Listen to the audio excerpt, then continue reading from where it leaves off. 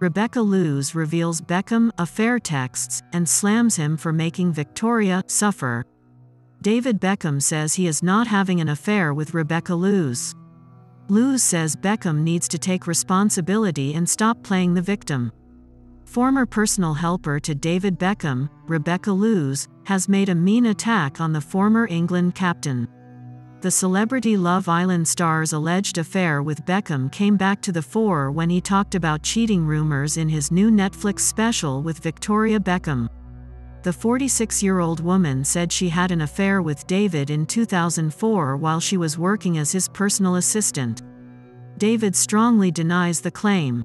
Rebecca, who is Piers Morgan's second cousin, said in a shocking new interview that Beckham needs to take responsibility and stop acting like the victim. Rebecca has also talked about the football player's alleged naughty texts. She said, "They were texting and getting naughty, it was fun. Then she got a text from the Spanish bodyguard. It told me to stop. His friends are all laughing as he shows them to them. But Rebecca was sad and unhappy. She told him, he made her feel so special, but she never wanted him to leave his wife and go out with Rebecca. Rebecca had no desire to be with that person." The Express has asked Beckham's representatives for a statement. When the claims were first made, David said, "Over the past few months, he's grown used to reading more and more ridiculous stories about his personal life. The simple truth is that he was very happy with his wife.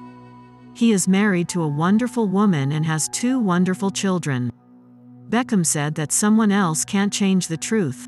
The affair has come up again because of Beckham's new Netflix documentary series, in which he and Victoria finally talk about the claims. Director Fisher Stevens asked David how he dealt with the press attention when they thought he was cheating on his wife while playing for Real Madrid in the Honest video.